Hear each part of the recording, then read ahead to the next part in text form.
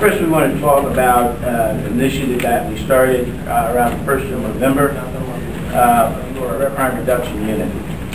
When I announced my intention to form a crime reduction unit, I made it very clear, excuse me, You can start over.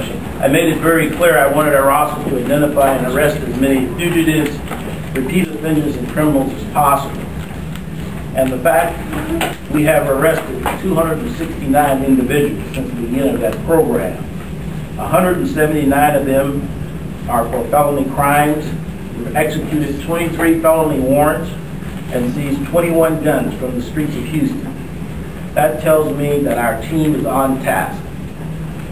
Many of these individuals arrested are for real criminals with 377 previous narcotics cases in their past.